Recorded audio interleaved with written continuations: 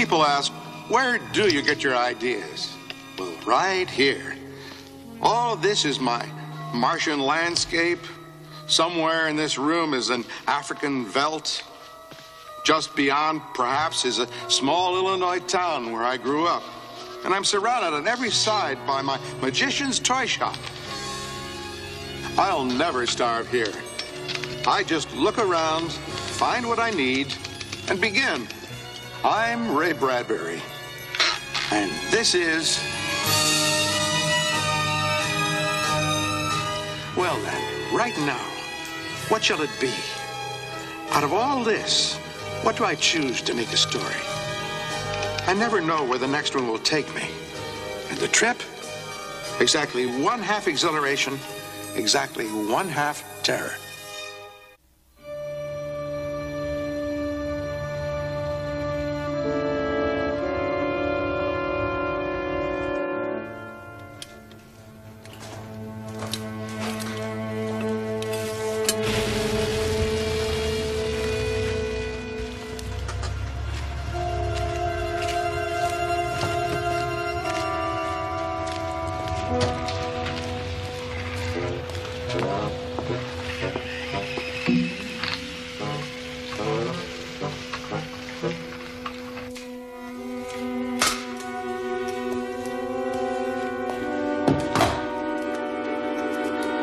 Goods arrived.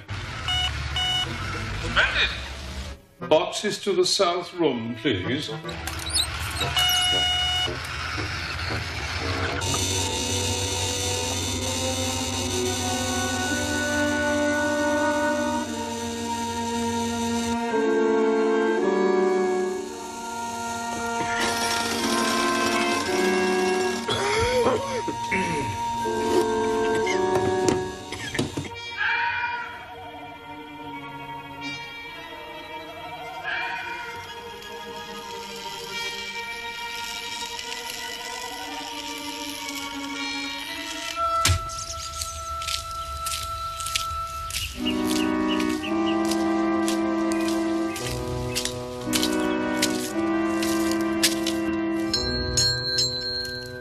I cannot think this is wise, Charles.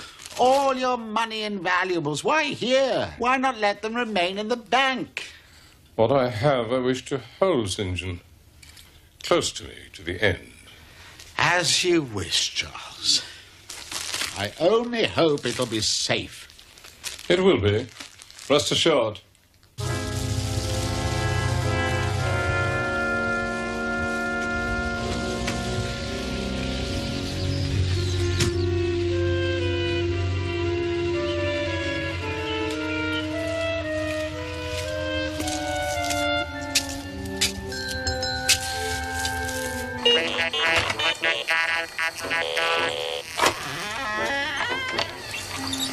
What do you want?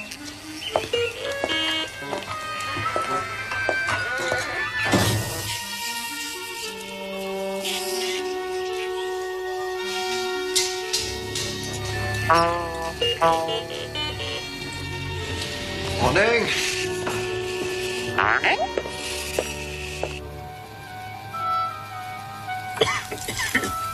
What do you want?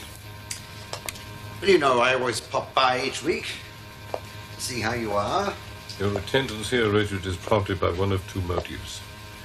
Plan A, to see if I'm dead. Plan B, if I am unhappily still living, to touch me for some money. Well, with your bank account, what's a few pounds either way? And blood is thicker than water, old man. I'm not your old man, and I hate to think I'm your brother. Goodbye. Old Ebenezer Scrooge. Why don't you add bar humbug while you're at it? Was that St. John Court I just saw leaving? It was. Why, you seeing our lawyer? And they cut me out of the will? Assuming you were in it to start with. What are you up to? I'm busy dying, if you must know. And what's, I'm building my coffin. You can't die, Charles. Who would I have to hate, then? And brilliant inventor though I may not be, this doesn't look like coffin building. But it is. A very special, fine, incredibly creative coffin. Well, wouldn't it be cheaper to buy one, old chap? I mean, I know you're a tightwad, but this is ridiculous. Nowhere in the world is there a coffin like this. No one in the world has ever thought of, let alone built, an incredible coffin of this sort. Don't meddle!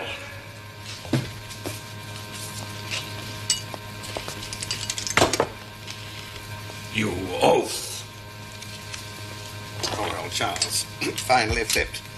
Building a rocket to fly him to the funny farm in the sky. It's too big for a coffin. It must be 8 or 9 feet long. So if it is a coffin, it's obviously not for you, old man. No? It's too thick, too high. Maybe for someone of 300 pounds or more, but not for a decrepit old bag of bones like you.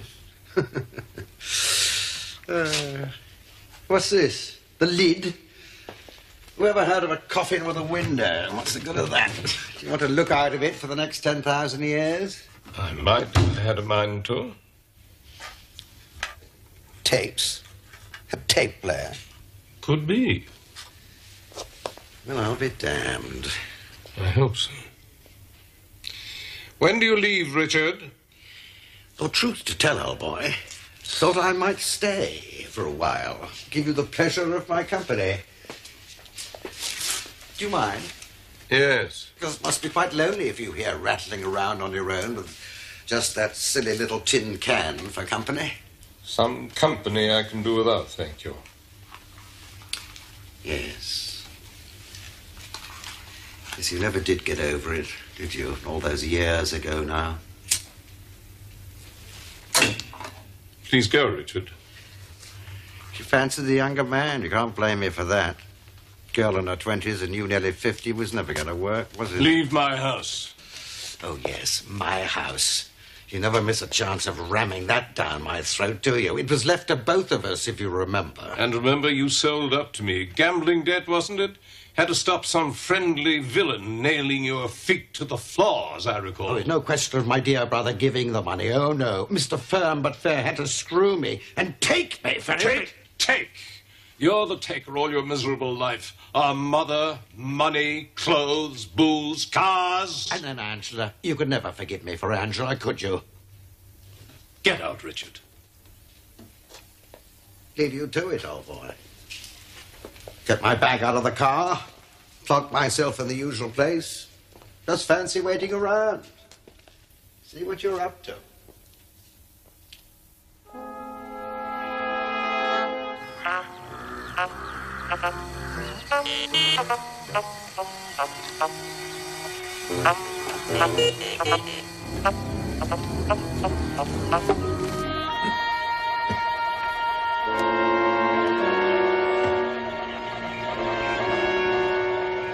Dearly beloved. Double, damn you! Double! Don't go away. He's a miser, you know. No use for his loot. But he won't let me get near it. Because I know how to enjoy life. He's never forgiven me for it.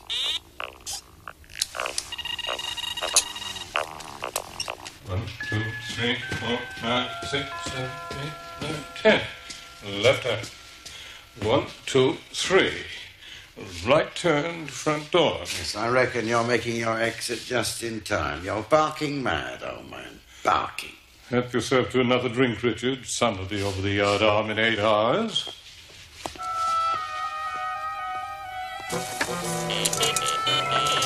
Turn by a bit. 85 yards to the clearing.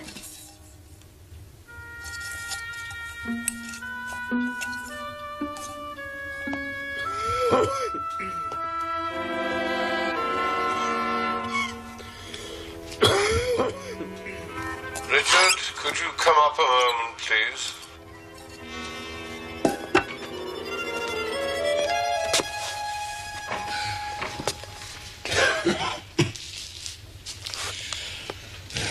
fact is, Richard, I fear the end is nigh.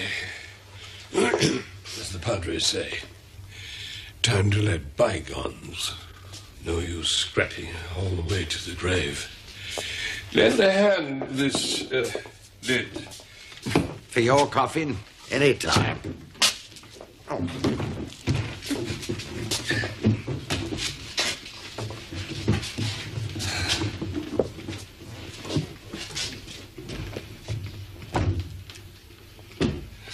So, dear brother, isn't she beautiful? My last, my most wonderful invention. What's so bloody marvellous about this heap of junk, anyway? Watch. Open sesame. Nice, thank you. Cheers.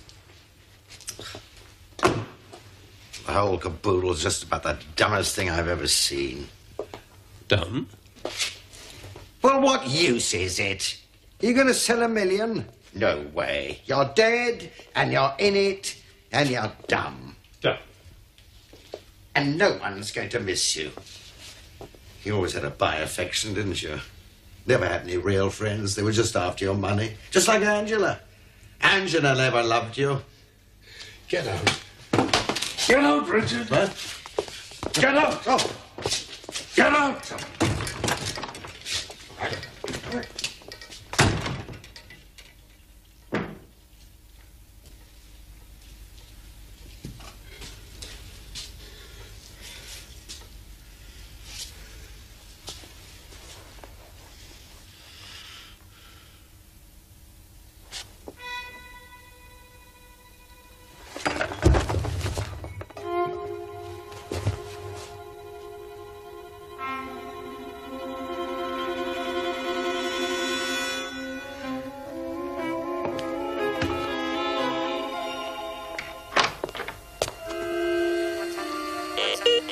Sorry, old man. I guess the truth hurts. Daddy's blown a fuse.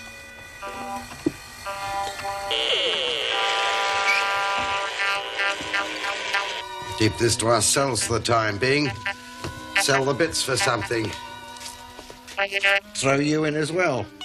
Might make a few quid.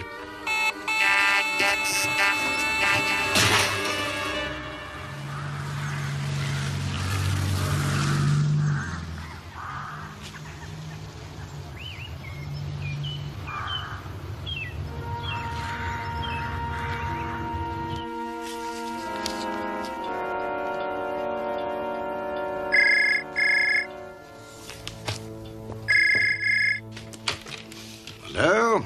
Hello, I'm Yates of O'Connor and Yates, the funeral directors. Oh, yes, you collected my brother's body. The remains, yes. You haven't come down to pick out the casket as yet, and I thought... Just an ordinary casket, thank you. Simple pine? Yes, your pine is fine. And the service, sir? No services, thank you. No, he would have preferred it that way.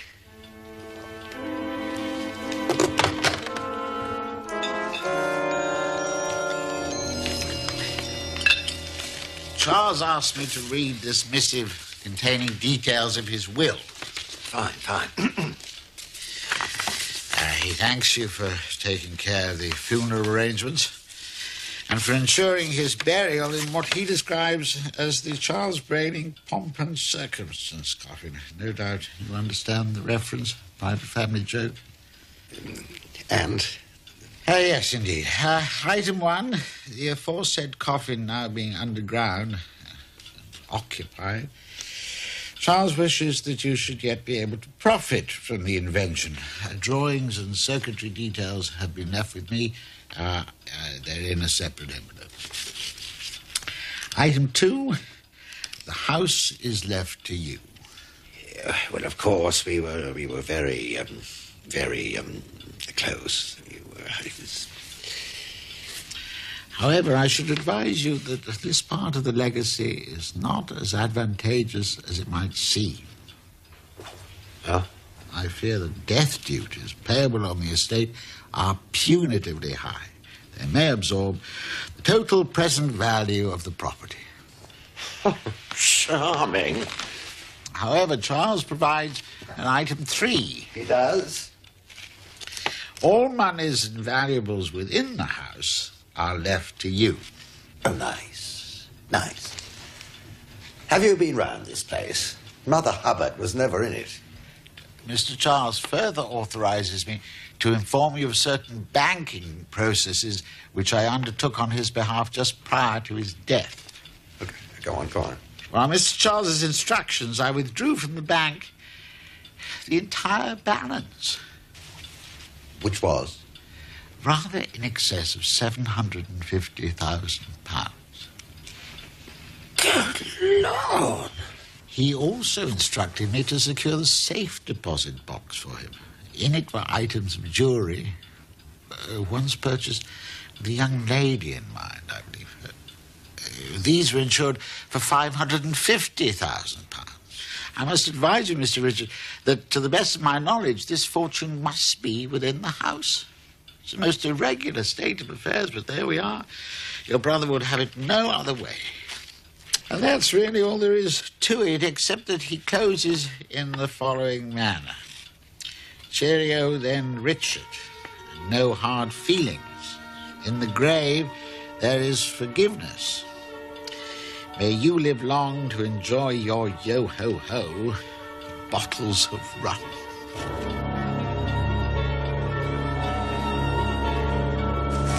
Right you will, skinflint. Where's the beer money? Where is it? 15 men on a dead man's chest. Yo-ho-ho and a bottle of rum. 15 men on a dead man's chest. Ho, ho, ho. Dead man's chest!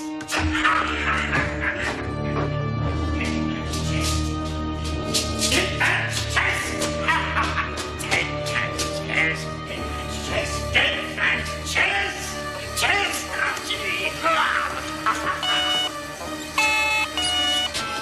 Viking warrior, plan to take it all with you. Ha! Sorry, Charles, but this needs looking into.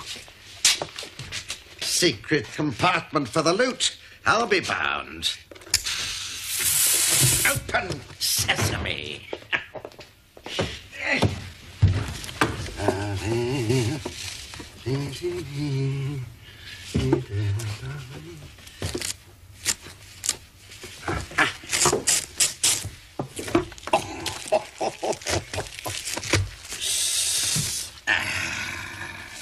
Now this coffin begins to make sense.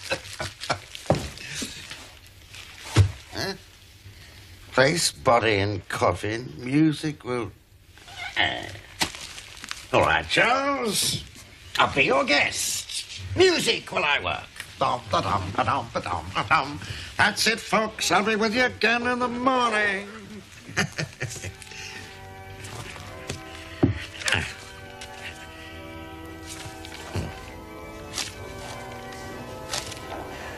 The family is gathering for the funeral. Oh, no. One, two. Dearly beloved, we are gathered here on this sad day to pay our respects to one who will be sorely missed from the center of our lives. That's Charles's voice. The old son of a gun's delivering a funeral sermon on himself. I'd be thrilled. In his life, he was a cad, a bounder, and a no-good, a villain, a terror, and a layabout fiend. Oh, good heavens, he didn't think much of himself, did he? I mean, so it is with great relief that we finally say goodbye to this awful man. Yeah, awful man. Richard Bradbury. Richard Bradbury. Yes. Richard Bradbury. Hold on.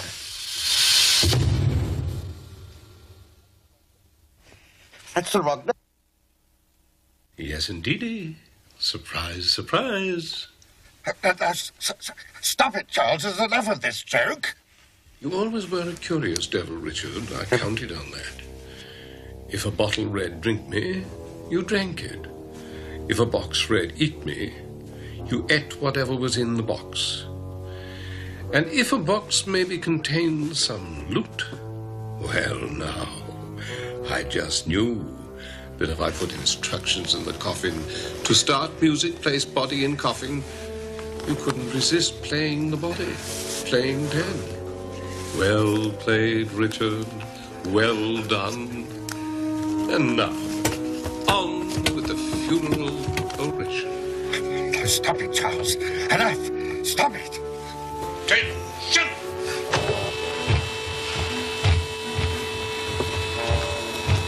Born in 1935, my brother, younger by some 20 years, Richard Bradbury, never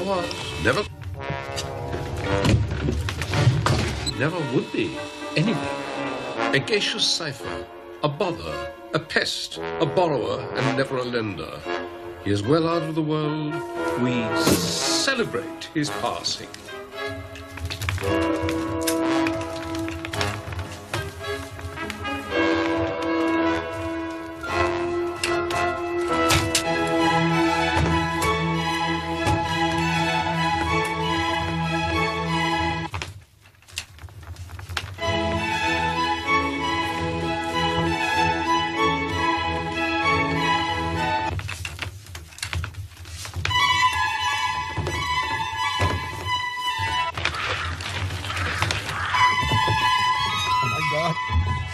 Can't anyone hear me?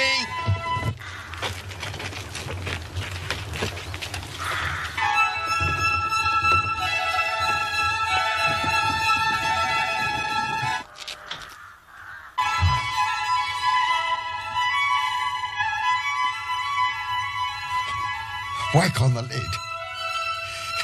Break the glass. No tantrums, please, brother.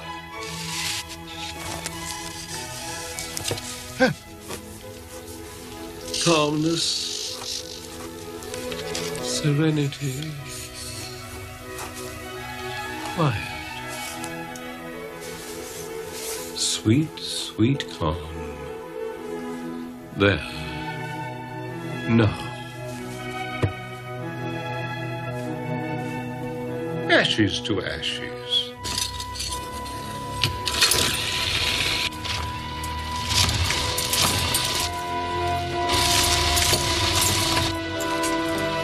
Dust to dust.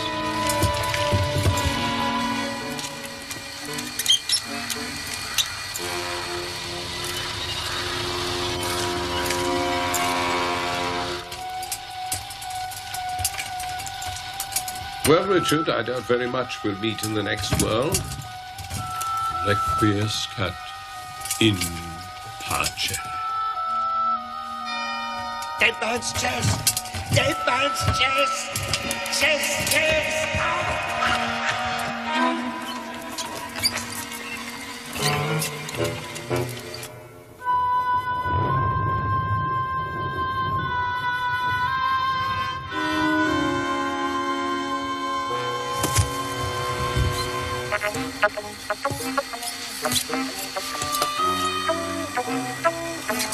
Bye-bye, Richard. Bye.